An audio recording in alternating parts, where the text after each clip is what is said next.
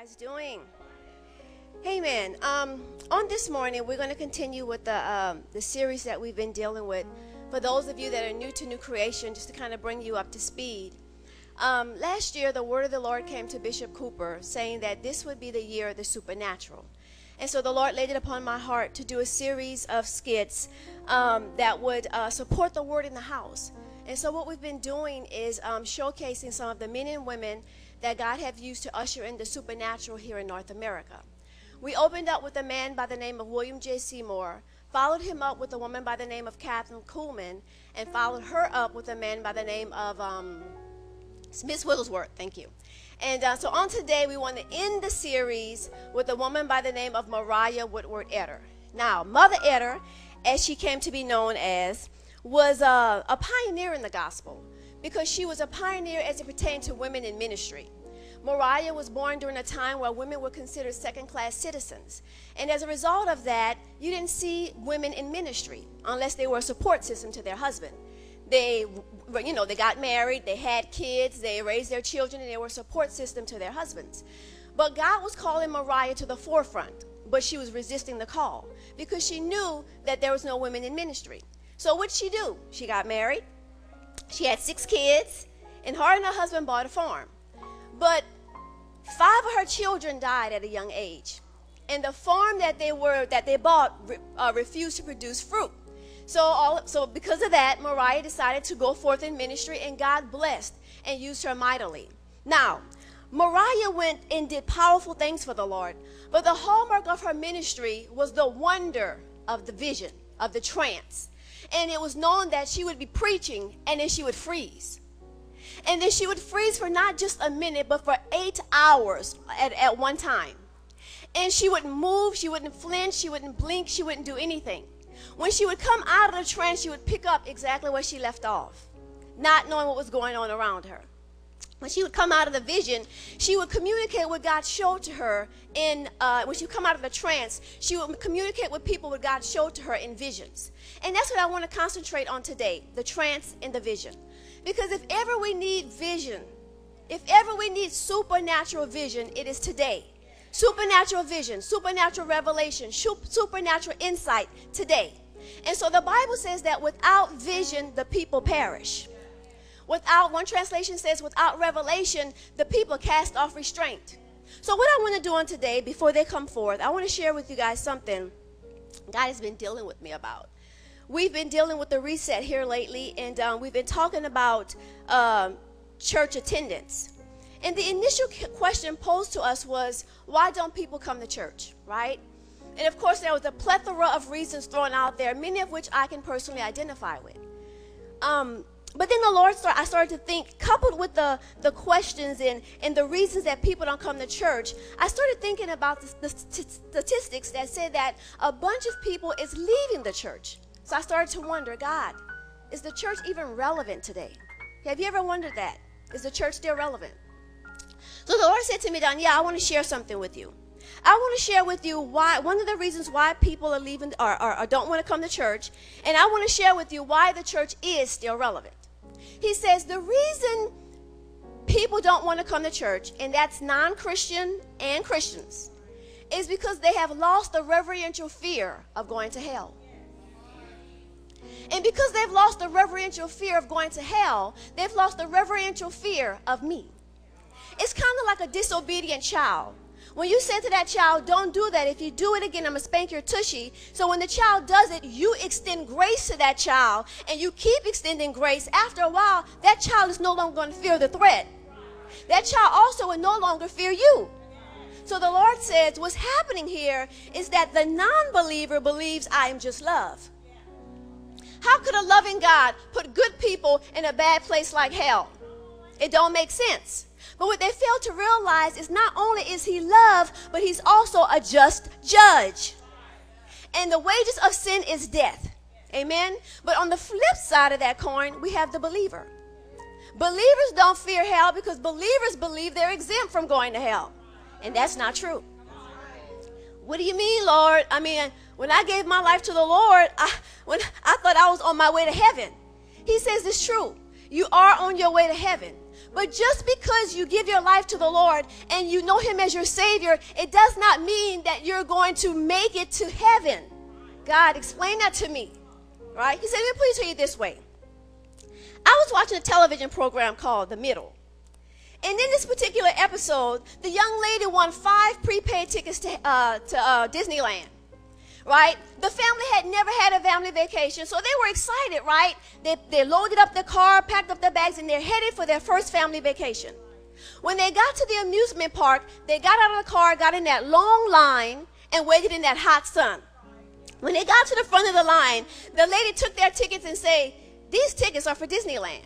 They said, and? She said, well, this is Disney World. She said, Disneyland is in California. You are in Florida. So the husband and the wife got upset with each other because they were so excited about their first family vacation that nobody took the time to sit down, study out, and map out the proper way to get to the proper destination called Disneyland. So they ended up in Florida in Disney World. They went in the complete opposite direction. The Lord said, that's why some of my people will end up in hell. See, what happens is when we get saved, Jesus gives us prepaid tickets to heaven, purchased by the precious blood of the Lamb. And these tickets give us access to heaven. But what happens is we get so excited about going to heaven, so excited about having our sins forgiven, that we forget to take the proper time to map out the proper path to get to the destination called heaven. So we find ourselves with prepaid tickets to heaven, walking down the wrong path, headed to hell. God says, and this is why the church is still relevant. What happens is, it's not enough to know Jesus as your Savior. You also need to know him as your shepherd. You also need to know him as your shepherd. The Lord says, Danielle, see, there are so many things that can happen from the time you get saved to the time your life story ends that can cause you to get off track. That's why we need the church. He says, let me map out your life for you. I was like, no, God, not my life. So he said, let me show you your path up to this point. When I was a baby Christian, I loved the word, but I didn't understand it. So I went to my friend and she says, Danielle, I said, look, I don't understand this. She says, well, go to church. Because she knew that in church, I would find the proper understanding. Then when my friends started pulling me back into the world, they said, Danielle, you're in the military. You're in Hawaii. You're young. It's Friday night. Let's go to the beach. Teresa said, we got church. Because she knew I needed a proper fellowship. And a proper fellowship would come in the church. Then God started to deal with me in dreams. And I was freaking out because I didn't understand. So I wasn't sleeping at night. One night I came to church. And the word of the Lord said, young lady, God is dealing with you in the night season. He hears you when you pray. He's establishing some things into you. That night, edification came in the church. Then God began to deal with me about serving, because you know how it is. After a while, we get bored. So God says, make yourself available to the church. And I'm thinking, but I don't know what I could do. He says, make yourself available. And as I made myself available, enablement came in the church. Then he started dealing with me about the call of God on my life. And I'm like, well, God, I'm just 93 pounds at the time.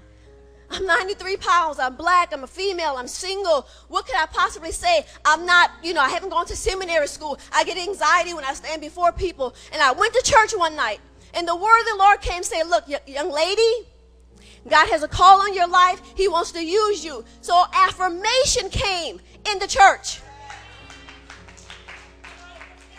Then I went through church hurt. But even in the confusion, even in the hopelessness, even in the brokenness, my mentor took me back to the church, because she says, Danielle, the church is bigger than one local congregation. The church is universal. The church is global. So she brought me back to the church. When I came to the church that very night, someone said, young lady, the enemy's messing with you. He's broken your heart, and he's messing with your peace. He says, but God is going to restore it. And over time, restoration came in the church. Then I got to that place where I felt like, God didn't do what I expected him to do. So I lost faith in God. And even in that, God started dealing with me about going to church, but I shut him down. I don't want to hear it. I'm not going.